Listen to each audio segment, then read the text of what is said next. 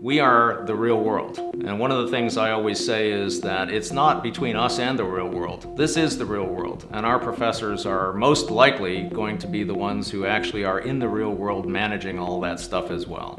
So I think students get a mix of reality along with the theory that they need to be able to apply, and that mixture of the topics that only we can provide because we pioneered that concept. I realized to make the moves that I wanted to on this virtual environment that a management role was something that I was more interested in. And here I have these people working for me. I'm learning how to work this world, and I'm about to go into the consulting world and hopefully use that skill there. They give you a broad overview of what it takes to become an entrepreneur and successful in the tech industry. We really provide a lot of opportunities for you to interact with other professionals, where we bring in practitioners to talk to your class and to interact with you. That happens during brown bag sessions and career sessions that we have on campus and online. The residency builds the glue that makes the distance program work. Collaboration is a way of life here, and this is the way that they want to model our professional practice, and this is the best possible approach to what we're going to experience in a real-world professional setting. One of the things that you will notice here at the iSchool is the diversity of people that we have here.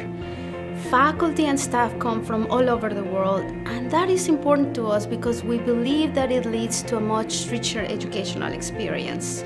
Similarly, we have programs here that will allow you to interact with people from all over the world, and that will give you the opportunity to learn skills on leadership and culture that we believe will be important as you graduate from our programs.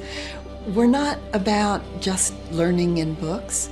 We prepare students to hit the ground running, to feel confident in their ability to make a difference in their students' lives. And we're willing to experiment and try and use all of the latest technology. The CSN Lab is the space where T&M students can actually have hands-on experiences. Technologies we learn about in paper, we read about them, and we study those technologies. But here in the CSN, we actually can play with devices, with network equipment, configure that equipment, and see how those technologies actually work in a real environment. I run several programs where we bring students overseas to immerse them into the culture and the business of those countries.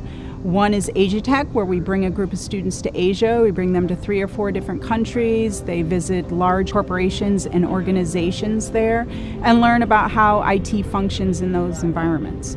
We also do the same thing in Europe in August, where we bring students to 7 different countries in Europe. They visit large organizations such as Interpol and Nestle and Heineken and learn the exact same thing, how those companies are dealing with IT challenges in a global environment. Not only are they visiting the companies, they're actually being hosted by either the founders or top-level executives, so they're getting the real behind-the-scenes what happens within these companies.